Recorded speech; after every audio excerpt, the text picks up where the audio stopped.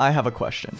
How good is Scythe with this new hyperspeed backdash? I say as I walk the entire length of the stage and then just down sig in the reverse direction. Absolutely no movement baits going on there. But you know what I'm trying to posit here, right? Scythe is one of the weapons that benefits the most from tricking your opponent and baiting them to go for an attack, like that, for example, and then missing a bit of a dodge there. Well, I got it the first time and then completely whiffed. I guess that's the true Scythe experience, which I have been missing. It's actually been a really long time since I've dedicated any or played really any Scythe at all, because most of these videos that I'm making, it's just one-off recordings of a character, or of I'm just gonna say individual character videos, and then covering the new stuff and then covering the news stuff. I really have not had any time to dedicate to Scythe at all in the past, I don't know, which clearly you can tell a little bit. And especially when Battle Boots came out, I mean, that was all I was playing. So with 2 hours on average clocked in every couple weeks, there's not a lot of time to grow and improve, I think.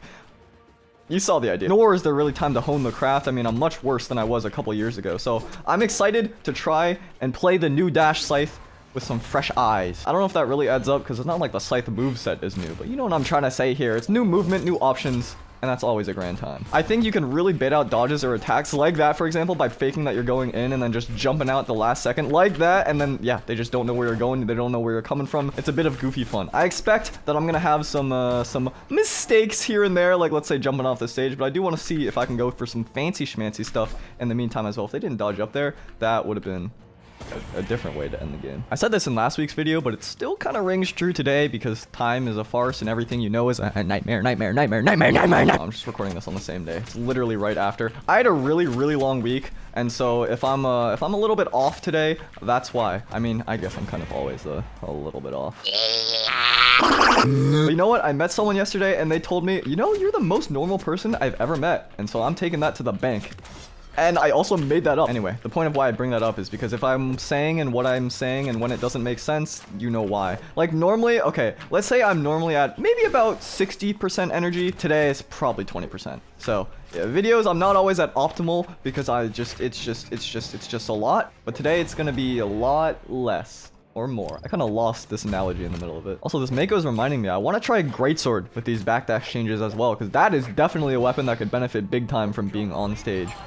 I think so could we. Back on topic though, Scythe and honestly Katars too are probably 2 weapons that could benefit so huge big time from these changes because you're just able to bait out movement like crazy and go for like wacky options like that, for example, that it's just faster than normal. And for weapons that are so string based and bait based, like doing stuff quickly, you don't know where I'm going. Where am I going? I don't even know where I'm going because I can't hit my opponent. In general, I feel like stuff that makes the movement options like this like a little stronger. Weapons like Bow that have really strong ground control, weapons like Scythe that have really good options that can also counter in the air, they're gonna get a buff. They're gonna get a buff in their control and just how much space they can cover. Space coverage is one of the hardest things to properly see and analyze in Brawlhalla. It comes with experience mostly, but it's just the control you have. If people ever make you feel uncomfortable, it's probably because they have space control over you. And a lot of the time, that's the difference maker between psychologically you think, oh, I'm playing bad, when the reality is someone is actually making you play bad because you're being put into bad positions. And that goes especially for Scythe. I mean, half of the kit, they send you in awkward positions that you don't normally want to be in. So any kind of change that boosts those properties makes opponents more uncomfortable, or you can attack out of positions where normally you can't before and they think they're safe but they're not safe.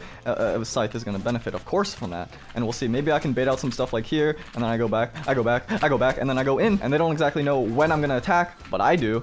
That's also kind of a lie. I don't really know. I'm just mashing a little bit. I'm having fun with early onset carpal tunnel. I do wonder what it's going to look like when it gets changed, the backdash I mean, because they said this is the fastest it's ever going to be, and I have a feeling it's going to get nerfed at least a little bit. But so far, what I've been saying does ring true. I mean, you're able to bait like crazy. Like, look at how are you supposed to track that movement? You just have to read it at that point. And like I said, carpal tunnel, arthritis, I'm giving myself issues at an early age. They have a dodge there. Yeah, I thought maybe, and then right as I did it, I was like, oh, they're gonna be able to dodge this. The Scythe, like, this is what I'm saying. I gotta get time to get used back to the Scythe. Good English. Get time to get used back to the Scythe. Nice one. Really, and then I saved them.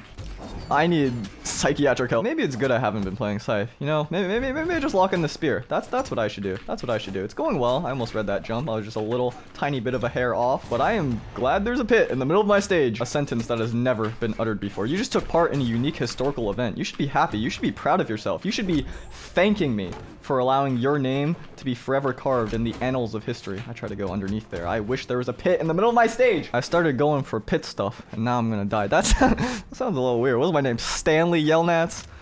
Yeah, let's just Let's get out of here. I can feel my blood sugar dropping by the second, so I think I can only do a few more here before I completely lose my mind in my marbles. But either way, I think I've learned absolutely nothing, so maybe this video was pointless, but I'm having fun, and my medical bills might not be, but that's okay. Some things can't be repaired, and you have to learn to let go. This is sunk cost fallacy, the video. At this point, like, what am I even doing? I'm just jumping back. And Scythe is great now. I think Scythe just got buffed. All right, well, there we go. There's your example in a nutshell.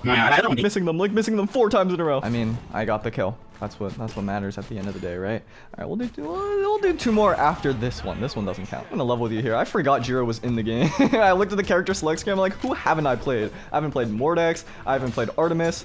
Oh yeah, there's this guy. So that's what we're doing. I don't think I could have gotten a Sayer there from that weird downlight angle, but yeah, we're fine. Now it's time to be all cheeky and tricky. I really haven't done much mixing up. I've just been jumping back and forth. But of course, there's so much mix up that you can do, and you're going in, and then you're going out, and then you're going back in, and then I thought I was safe from the spacing there, but I wasn't. They're gonna sig. I get scared sometimes. It's like a premonition. I knew it was coming, but I wasn't ready for it. I'm glad they dodged because I would have died, but then again, I don't.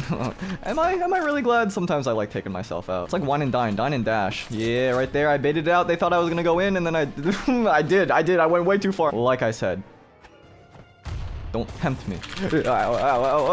See, sometimes I mix in a forward dash with the back dash. You do 2 forward dashes, and then you do a back dash after that, and they don't know. Oh, okay. They knew that time. They knew that time. I did it twice in a row. Also, I mean, the distance I was at was not a safe distance to be dash dancing. Anyway, I spot dodged there. I didn't get tricked. You didn't see me. I didn't get tricked. I did get tricked. I'm just lying to you. I am just lying to you. I did spot dodge, but that didn't hit. And I wonder why I didn't learn anything. You know what I mean? Like, I'm literally just standing still. Like, what am I? I'm about to die. I don't know. Okay. Spike ball. Silver lining is there's only one more. It's on a great stage too. You know, you can just dash back and forth and bait people and fake people, and it's pretty nice. You see that like instant movement, like right? Yeah, it's like it's so tricky. It's so tricky. They don't know where I'm going. I feel like it's only fitting that it's the final game I did that the wrong way, that I'm finally utilizing it. But I mean, I guess I did it a little bit in the past ones. Okay, I'm gonna ground pound into this. Why? I wanted to be the one to do it. All right, second chance. There's always a second chance. Okay. Not exactly the outcome I thought it would be, but nonetheless successful, I guess I could say. I don't have jumps. Oh man, what am I going for? I don't know. Please dodge. What angle? All I wanted was a good angle, but it appears all I'm getting is an acute one. Well, this is it. The final countdown. Arcadia with the billion force and me with the negative defense. We'll see if I missed my jump. And I'm not the only one.